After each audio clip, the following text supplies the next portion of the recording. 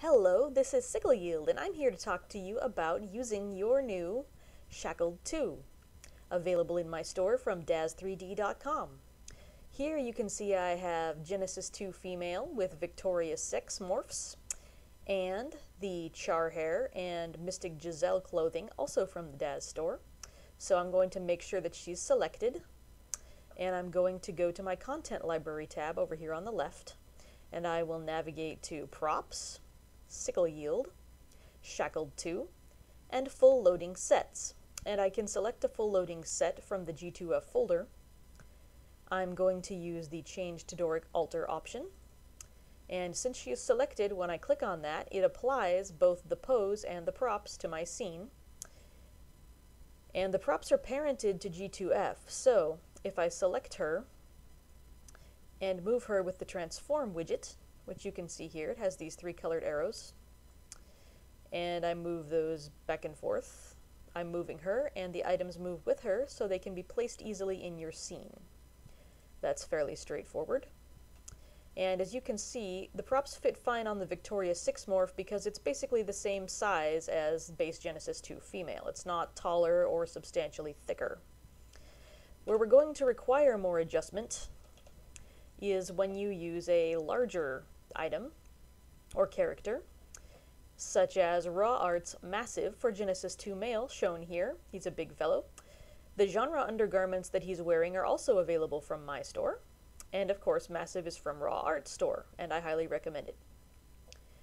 Now if I select him and go to the G2M presets in the Full Loading Sets folder, and I click on Break Chains 02, it applies the pose and the smart props to him, but as you can see, there is clipping in the wrist areas because they were made on the base G2M and he's a big fellow.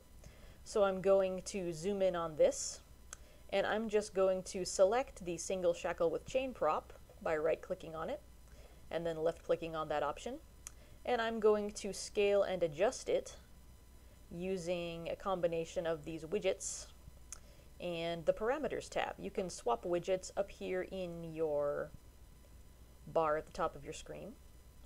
Sometimes parameters are easier, sometimes widgets are easier. It just depends on your preference and your workflow and your specific scene. Alright, that looks better. Now I'll just go look at this other one.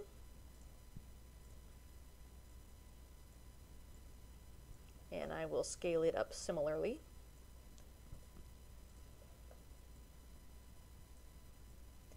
And the larger your character is, and more importantly the thicker that the character is, the more you will need to do this sort of thing.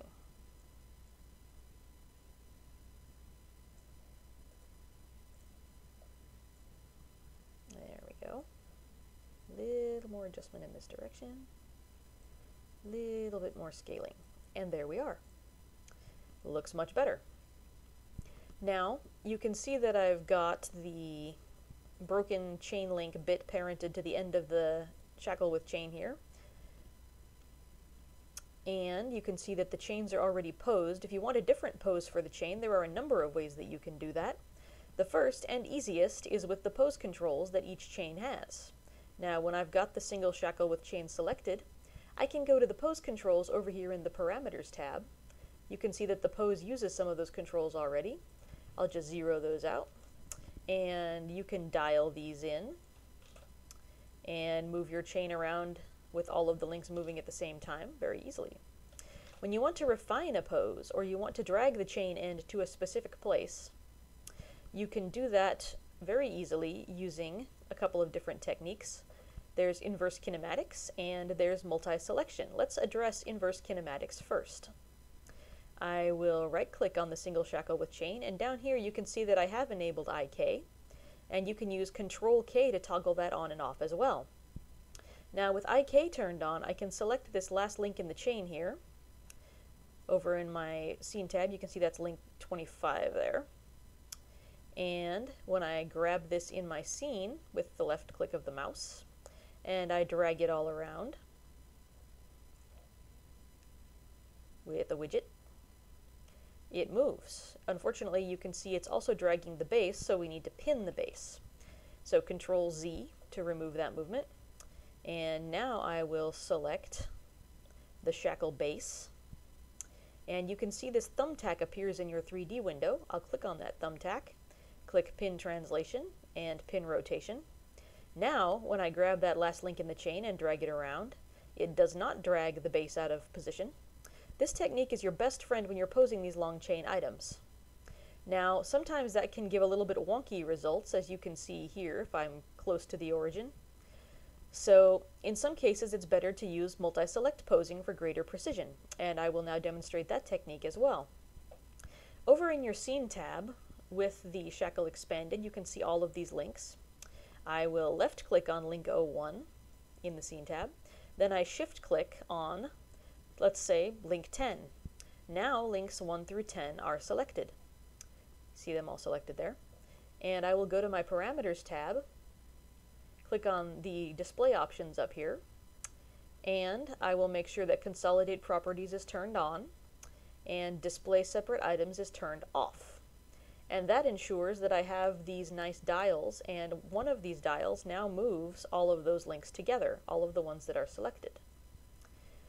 So you can move small segments of the chain or the entire chain very quickly, and you can achieve some very complex poses this way with very little loss of time. It's very efficient.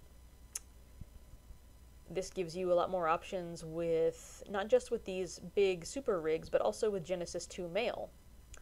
You can use it to select his leg and move both joints at the same time if you wish, or basically any other item that's in a hierarchy of bones. Alright, those techniques should give you a good start on using Shackled 2 for Genesis 2. Thank you very much, and happy rendering!